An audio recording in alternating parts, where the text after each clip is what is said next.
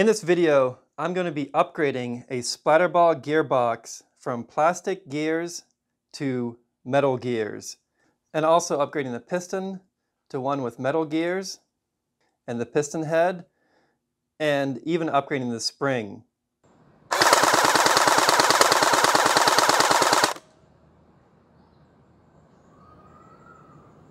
I would only upgrade to the metal gears if the plastic gears have stripped and they're not working anymore. It's possible to preemptively upgrade to metal gears even if your plastic gears are not worn out, to give the blaster more longevity, and then you won't have to worry about the gears stripping in the future. The components that you're going to need for this upgrade are a set of high quality metal gears. Here's an 18:1 ratio. This is a SHS brand gears, but they're resold by Rocket. A pinion for the motor. This is a D-shaped pinion gear because the stock motor has a D-shaped shaft. You're going to need a new anti-reverse latch. Now this is not exactly the right one for this model, and we'll see why later, but it can be modified to work. There are also other options you can buy that would work better than this anti-reverse latch. You're going to need some shims to adjust the spacing of the gears. You're going to need a new piston body with a metal gear rack. So the pickup gear is the first tooth. The second tooth has been removed because what happens is the sector gear could prematurely engage with the second tooth instead of the pickup gear. This is a SHS brand, high quality piston body. And you're going to need a new piston head, especially since the Splatrball piston head is non-standard in terms of the spacing of the O-ring, so you can't use standard O-rings. This piston head has some bearings on the back for the spring. It's okay to buy a piston head like this. It's recommended by a lot of people to instead have the bearings on the backside support of the spring because these bearings just add mass to the piston head, which is not really a good thing.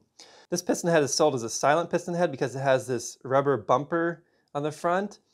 However, I've read that people say that this is not really worth it, but whatever. You can also just cut that bump off if you don't want it, or we're probably going to have to cut that bump down a little bit to adjust the angle of engagement of the gears, which is often referred to as AOE. If you want to use a stock spring, you can use a stock spring. If you want to upgrade the spring for a little bit higher FPS, then this is an M90 spring, which is the first upgrade I'm going to try. I don't know that I'd push it much more than that with a plastic gearbox. Something interesting I want to point out, this gearbox came with the SRB400 sub, which is the blue model. This gearbox came with the orange model, which is the rifle with the stock. Now, I took this gearbox apart for my takedown video, and I made a comment in the video that there was a set screw missing from the bottom of this motor cage to adjust the position of the motor and the engagement into the bevel gear. What I noticed is on the orange one that I took apart, the rifle model, is that that set screw is there. So I don't know why the set screw is missing on the blue sub model and the set screw is there on the orange model. What that tells me is that you're probably much more likely to strip the gears if you don't have it on yours, because then you cannot adjust the engagement of the pinion gear with the bevel gear like you can when the set screw is there. So I'm going to be adding a set screw to this SRB400 sub blue version that came without it. All right, the first thing we're going to do is disassemble this whole gearbox. If you want to see a full video of that, then click up here in the top right corner for the full video of the gearbox's assembly. I'm not going to cover that in this video. One of the easiest components to replace is going to be this pinion gear on the motor. So we take a large flathead screwdriver and pop off the old pinion gear by going underneath it like that. It's going to pop off pretty fast, so just put your finger over it to keep it from springing away. And we're going to take our new pinion gear, the metal one. Be careful, it's got a little tiny set screw that comes with it. Don't lose that. The set screw is not yet engaged with the bevel gear.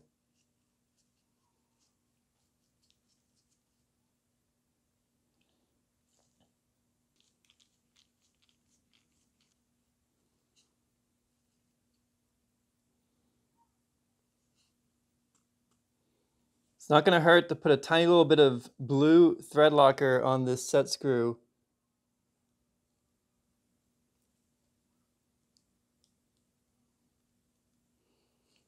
Because we don't want it vibrating loose.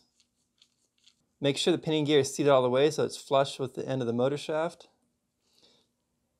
And then tighten it up. So once you've removed the cover from the gearbox, then take note of where all these gears go and the shims of that. Keep everything together because we don't want to lose track of stuff for being able to put it back together. You can always watch this video again. Oops, there we go. There's a bearing fell in the bottom there with a shim.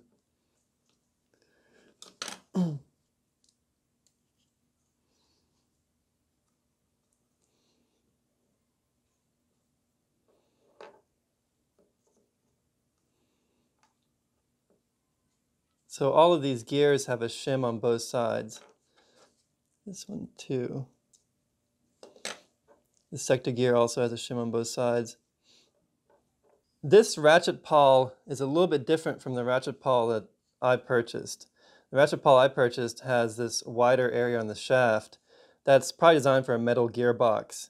So here, instead on this gearbox, they have a long post here that you could trim down flush to the housing to get it to work, but I think there's a reason that they did this because the plastic is not as strong. So what I was able to do is tap out the pin using a hammer. It was really easy. I just put this over a hole, tapped it out using a hammer, it came out no problem. And then I'm left with a metal ratchet pawl. I'm just going to replace this ratchet pawl in here with the metal one.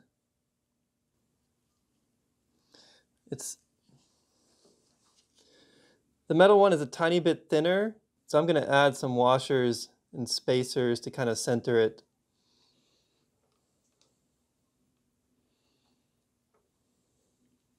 This tappet plate is always looking bent, and the other one I took apart too is bent. I suspect those tappet plates bend and then they break here and then they come off. So these tappet plates aren't very long in the tooth and probably going to have to be replaced soon. If you have it open, you can bend your tappet plate back a little bit by hand. This metal is pretty soft. Let's compare this piston to the piston that we purchased. The teeth on the piston body that we purchased have a little bit different engagement positions. You can see that this initial pickup tooth is the same height, but then the rest of the teeth start at a different point. So we're going to have to see how well this works. And we may have to do a little bit of modifications to the sector gear if the sector gear is not releasing properly at the end, because we don't want to jam the gearbox. The sector gear should pick up fine, but it may have trouble releasing based on where these teeth are positioned. This new piston head has the bearings on the back, and you unscrew the screw on the back here to mount it. This is another screw a little bit of Loctite would be good on. So here's the thrust bearing. So you can see how this thrust bearing doesn't come all the way to the top. There's a little gap. So the purpose of this thrust bearing is to allow the spring to kind of rotate as it compresses, because as it compresses and decompresses, the spring kind of wants to wind up and rotate. So this allows it to rotate freely and get better performance from the spring. However, it seems that most airsofters recommend to have these bearings on the spring support, which is on the back of the spring. So this one that came with the Splatrball, it has this little washer here that's acting as a bearing. It's up to you whether you leave this bearing in or take it out. If you take it out, it's going to lighten up the head a little bit, but I think that's only really useful for very high rate of fire setups. I'm going to put a little bit of Loctite in this thread. Put this on the end of the piston body. It's probably a good idea to add some of this grease to the bearing.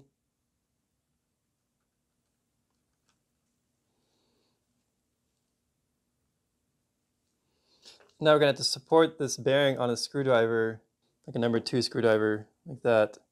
Screws out the end, then put the piston head on, and screw that in. Okay, so now if we compare these two piston head bodies together, what you'll notice is that the new one is much longer than the old one. So we're going to have to do some modifications to the angle of engagement and everything to get this new one to work. Ideally, what we maybe want is one with a shorter head on it. Now, I can't reuse the original piston head because it uses a non-standard O-ring spacing. The O-ring spacing of this is about 2.44, and that means it uses a small O-ring. The standard spacing for airsoft and other gel blasters is 3 millimeters, which allows you to use a standard large O-ring here. So we can use like the green O-rings, which are supposedly really good for sealing. Okay, I can't really do anything on the piston head side to shorten the stroke. So you can see here where there's a gap because of this bump. So what I'm going to do is I'm going to try to trim off the bump on the piston head to shorten the stroke and improve the angle of engagement. Let me use a sharp knife to trim off the end of this piston.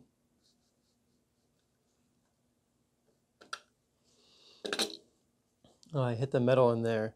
It's a metal rod on the inside. Turn off a little bit more. So I think that what we discovered overall is that this piston head is not ideal for this conversion, but it will work if lightly modified.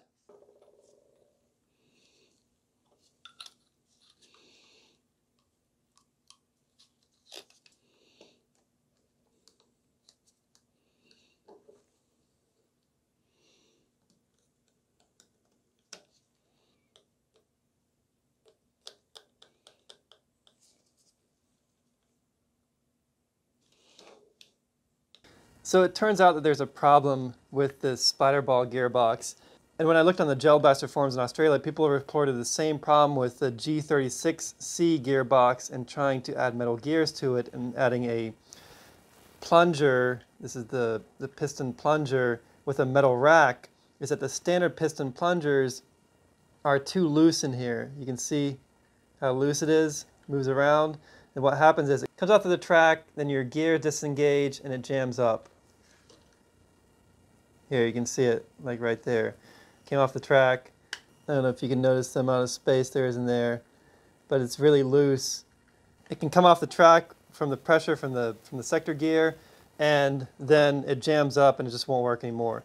Unfortunately, there aren't any other known plungers that work with this gearbox assembly. So the solution that one person pointed out is to add a piece of plastic on top of the plunger to keep it from getting pushed off of the track. So basically it'd be riding on the plastic on top and it wouldn't get pushed off of the track and it wouldn't lose its alignment and would continue to mesh with the gears. I have this random piece of cylindrical plastic that looks like nylon, UHMW, something that's pretty slippery, pretty strong. It's a little bit under 1 millimeter thick, which is going to be perfect for sliding into here. So I'm going to cut this to size and get it to fit on here. Here you can see the dimensional difference between these two plungers. So this is the stock plunger, 20.15 between the track, and then over the track is 22.37. And this one is 18.78 between the track, and over the track is 21.6. So here 22.3. There's a good bit of difference, at least enough that it won't stay on the track.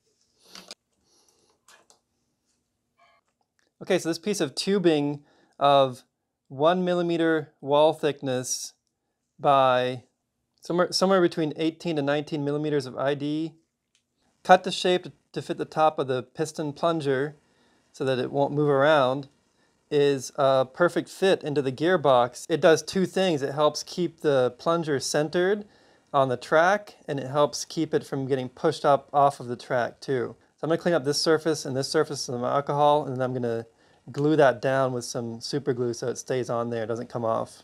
I wrapped a rubber band around the piece of plastic and the plunger while the glue was curing to keep everything tight.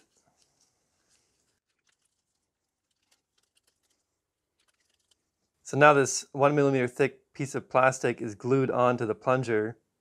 I'm going to go ahead and replace this stock O-ring that came with it with a better quality O-ring. The main difference I can see with the stock O-ring is that the seam has a lot of flash where the mold came together that the other higher quality O-rings do not. So this black one here is a Viton O-ring, and this green one is a fluoroelastomer generic green O-ring. This is what gel ball players refer to as the green O-rings. So this has a lot better seam along the edge. It's much less noticeable. And this Viton O-ring, it has practically no seam at the edge. It's barely visible. So the Viton O-ring has by far the best molding quality. This green O-ring is pretty good, probably good enough. The green O-ring seems a little bit more flexible than the Viton, but they're probably very similar in properties. I'm just going to go ahead and try the green O-ring. As I reassemble the piston into the cylinder, I'm going to add some lubrication to this.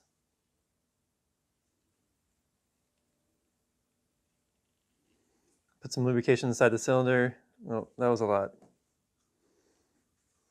Spread that out. Spread that in this track too. Okay, when you go to put this O-ring back in, you're going to have to kind of angle it like this and then squeeze the O-ring in, make sure you don't pinch it anywhere. Test to see how much compression you're getting. Compression seems to be very good. You can wipe the excess grease off of the outside of the cylinder.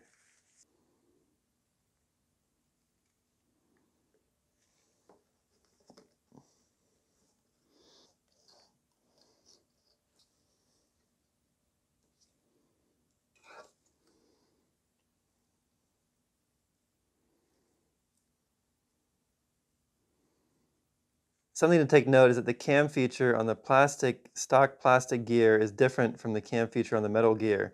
The metal gear just has a pin. This one has a wider feature here.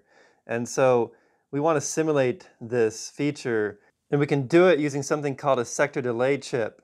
So you can buy sector delay chips. In this case, I modeled one that simulates this plastic gear's sector cam.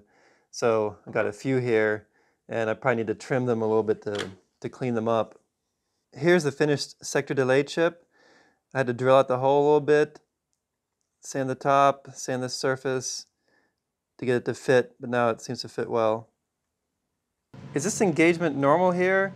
It seems to want to push up against that third tooth instead of engaging with it and pull away from the pickup tooth.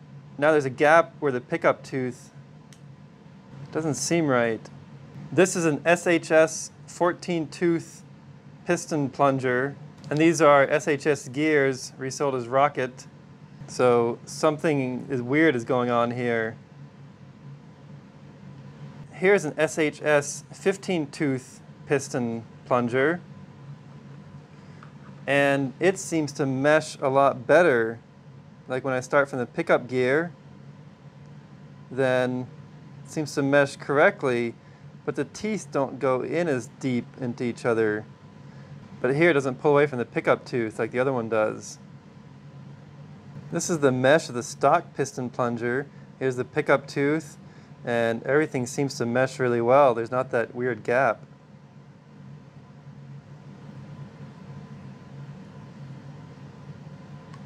If I position the SHS 14-tooth plunger and the SHS 15-tooth plunger side by side and line up the gears, you'll notice that the pickup tooth is a different position on the 14-tooth plunger versus the 15-tooth plunger.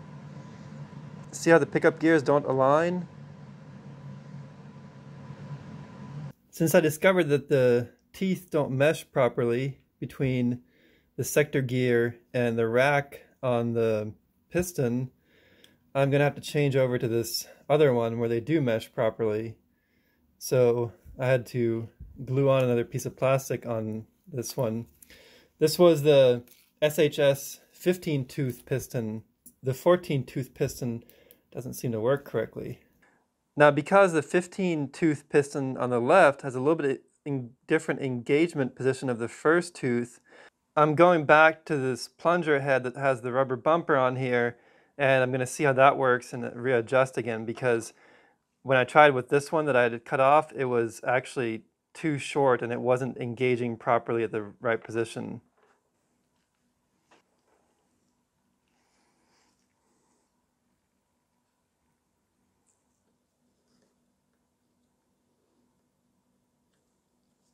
So now what I'm seeing here with the rubber-tipped plunger head is that the angle of engagement is good, but this tooth sticks out so far that it's rubbing against the gear here.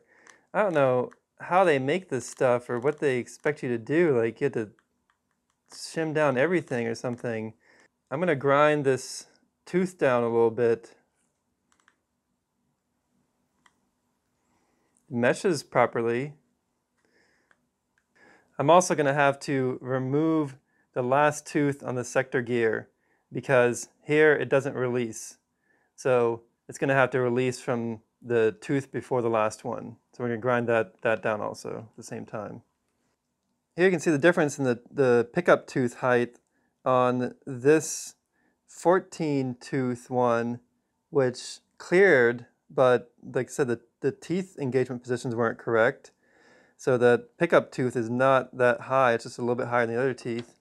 On this 15-tooth one, the pickup tooth is way higher. Here you can see how much higher it is than the other teeth. So it's rubbing against the gear. So I'm going to grind that down some. So I had to grind this pickup tooth down until it was almost level with the rest of the teeth, because otherwise it was rubbing against the flat surface on the sector gear.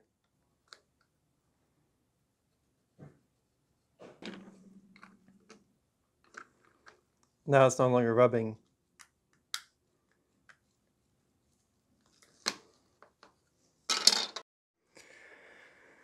And I also ground the last tooth out the sector gear to short stroke the piston, but in order to allow the piston to release, because before it wasn't releasing, that last tooth was pushing it against the back and it wasn't even able to release.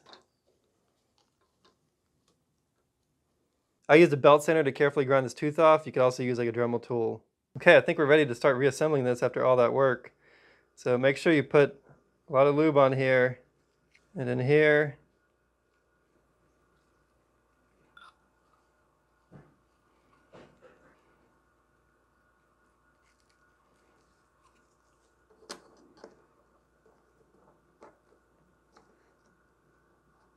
Put some lube on this gear rack teeth. I'm going to put this middle spur gear in first.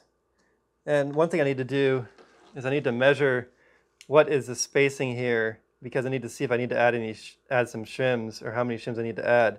The 12.76, the spacing of the plastic gear, including the shims, 13.5. Okay, so I need to get the spacing to 13.5. So I'm going to use these original shims here. Put those on the metal gear.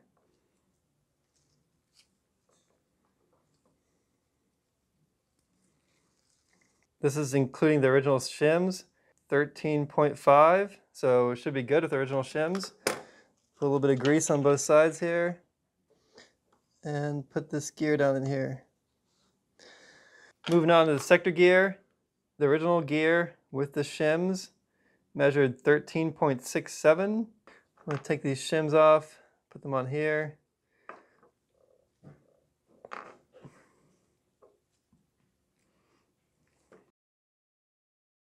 So I need to shim this a little bit.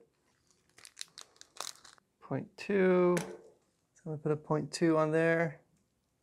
Put another 0.2 on the other side. 13.58, which is pretty close. Pretty close enough. So let's put a little bit of grease on here. And let's put a little grease in these teeth.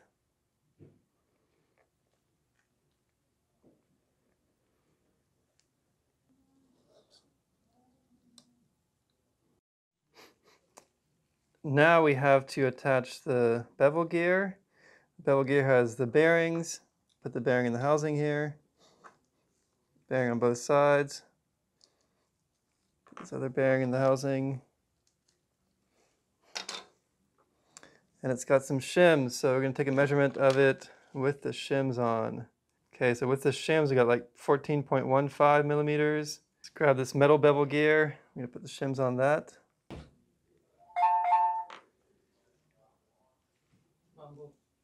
What's up?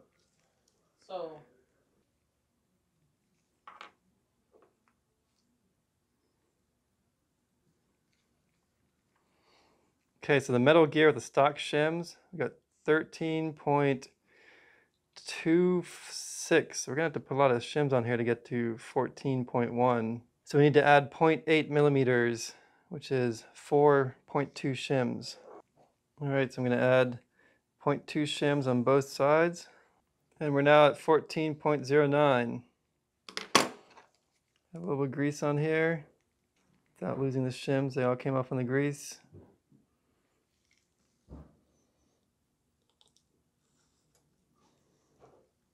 Got to put the trigger back on. The trigger is these two pieces that can come apart. We're going to get the spring in between these two pieces.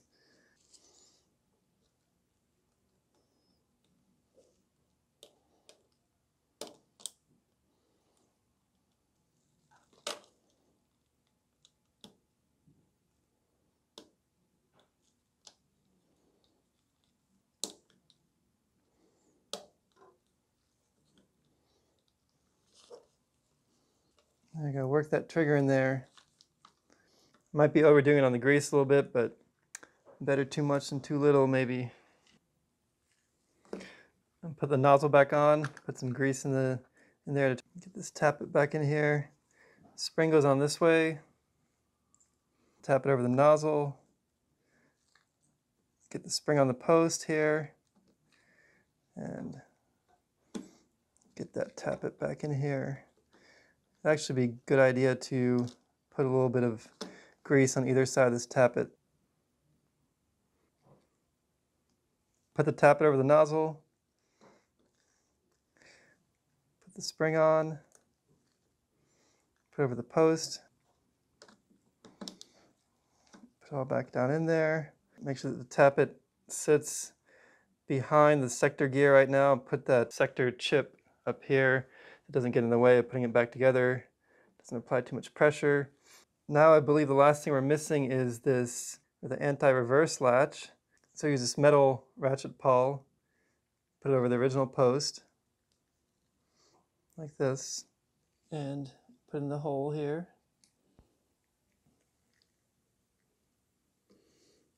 Bevel gear down. Then we're going to take the spring from the ratchet pawl, anti-reverse latch, and push the spring down there. There we go. So now that anti-reverse latch should prevent anything from reversing. Okay, so I think we're good to put the cover back on. That was a lot of work. I'm going to put plenty of grease in here on this cover. Top of this cover, the modified piston is going to be sliding in here. So I want it to be nice and lubricated. You're going to have to use a screwdriver to get all these gears to line up. Line up the trigger. There we go. If the piston is off the track, look in here and make sure it's on the track. Like it's not on the track there. So get it on the track. There we go, piston's on the track. So the top comes together, the bottom comes together, all the gear axles are in the bushings or bearings, and the trigger is in position. Now before we go and put completely put this gearbox back together. One of the things we want to check is how well is this pinion gear engaging with the bevel gear here. We might need to adjust the shimming. So if we attach the motor cage all the way in, and then we see like how far does this motor go in, the motor is going in pretty much as far as it can. It's up against the plastic up here, so there's really no room left for adjustment. That means that we need to shim this bevel gear towards pinion gear a little bit. So I'm going to take the gearbox back apart, unfortunately, adjust this shimming a little bit here. So last time we put shims evenly on both sides. This time I'm going to add the shims back to the other side to push it against the pinion gear.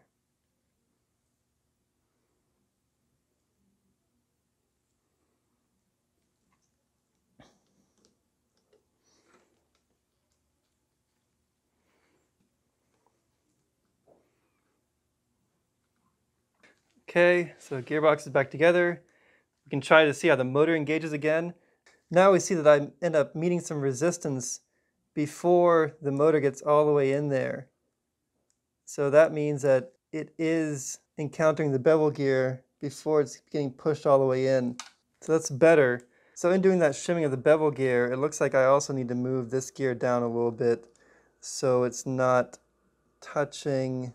So it looks like I need to change the shim on the spur gear a little bit too. Right now it's like a 0.4 shim, and I need to lower the spur gear a little bit, but I still want some clearance from the plastic. So I'm going to find a 0.2 shim. So I'm going to replace that 0.4 with 1.2 shim on the bottom for clearance from the housing, then 1.2 on the top, so it allows a little bit more clearance from the bevel gear. So there's still some clearance from the plastic housing now, and let's see if the clearance from the bevel gear has improved, because before it was pushing down on it. Let's see how freely this spins. It seems to be pretty good. I don't hear any rubbing or friction. Okay, so that motor spur gear engagement feels better now. So I'm ready to put everything back together. When you go to hook these wires back up, you can see one terminal is red, the other one is not marked, so it's black.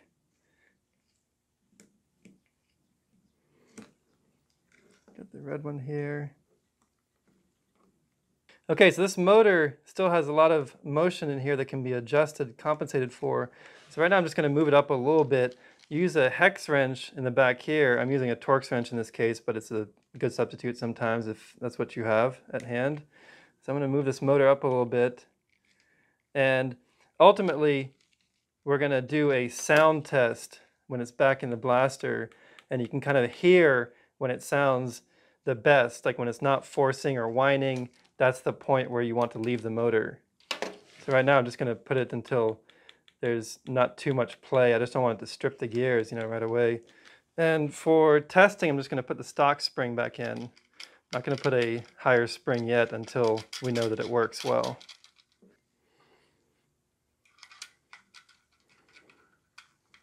Now if we make sure that these mag contacts are protected and they're not going to touch each other or some other metal on here, we can do a quick test to see how it works. Gonna turn it on, of course.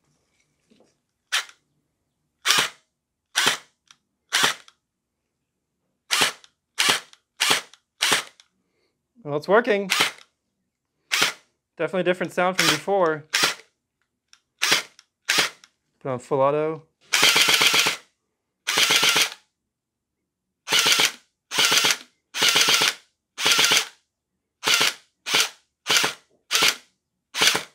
So you can hear the motor sound changes as you adjust the screw.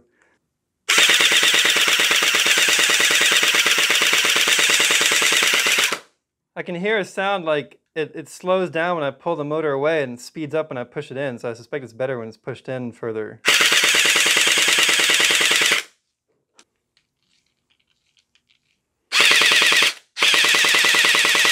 Okay, I'm going to take this M90 spring now and put it inside there and see what it does with the M90 spring. I want it to be in a release position.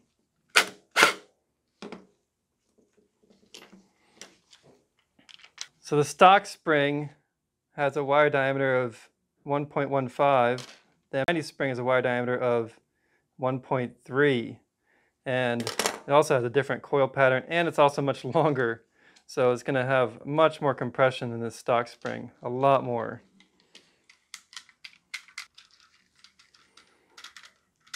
Oh boy, that M90 spring is strong in comparison. It's huge, huge difference. What I don't like is that this spring retainer can't keep it centered. It looks like it's not keeping it centered up here. See how it's going off center right there?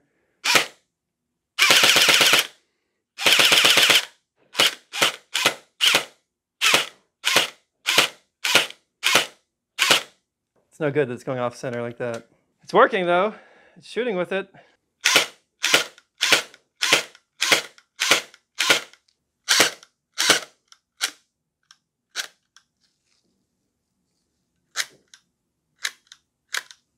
Oops, there it stopped. I don't know what's... One thing I noticed when I was doing some testing is that I have two different batteries here. I have this battery from the SRB1200 and the battery from the SRB400. I don't know if the new SRB400 batteries are different, but the SRB1200 battery has something extra in here.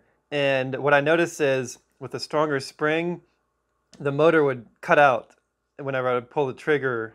I think especially if the battery was low. Now I charged the battery and it's not doing it right now, but I think that this is a current limiter or a resettable fuse or something that's limiting the current that the motor can draw such that it cuts out, or maybe it's cutting out because there's a low voltage of the battery and it's cutting it out, and then as soon as you release it, the voltage jumps back up again and it cuts back on again. This is probably a safety feature that Splatrball has added to prevent people from damaging their batteries by drawing too much current.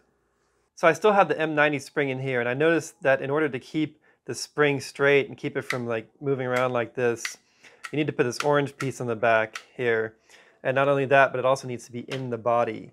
So let's put all this stuff back in here, put the contacts back in. So now when we put it back into the body with the orange piece in the back, the orange piece keeps that spring guide straight and keeps the spring from moving around. So it might actually work with this M90 spring, in fact, when it's all in the body together. So I'm going to put this back together and test it with the M90 spring and the new metal gears.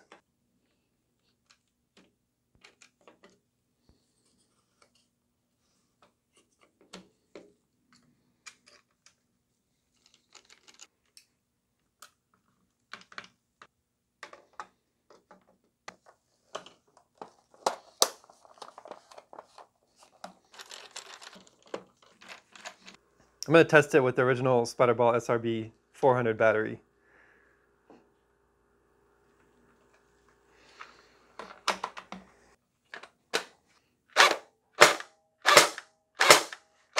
Wow, that is loud. Much louder than it was before.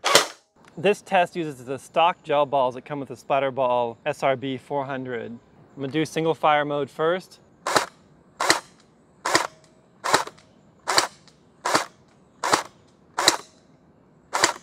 Now it looks like it's basically shooting two at once every time in single fire. Now I'm going to do full auto with the stock gel balls.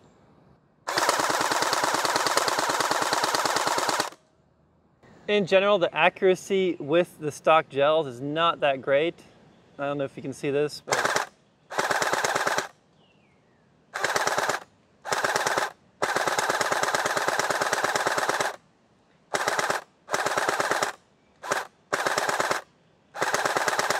the spread is kind of all over the place.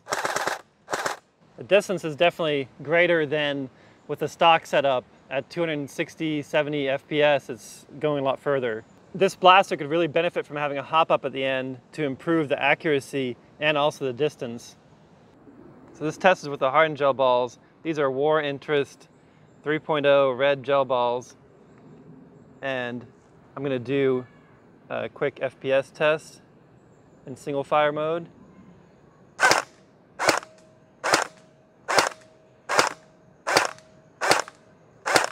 So for sure these hardened gel balls are shooting harder than the stock gel balls.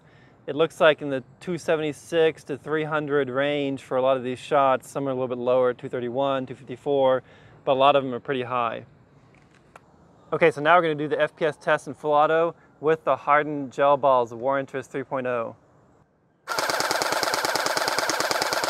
So in full auto, with the hardened gel balls, it looks like we're averaging about 280 FPS. Some are a little bit higher, some a little bit lower, but it's got pretty good speed. Usually the hardened gel balls have better accuracy and higher FPS, but it seems like with the higher FPS from the M90 spring, the accuracy is not as good as the stock gel balls.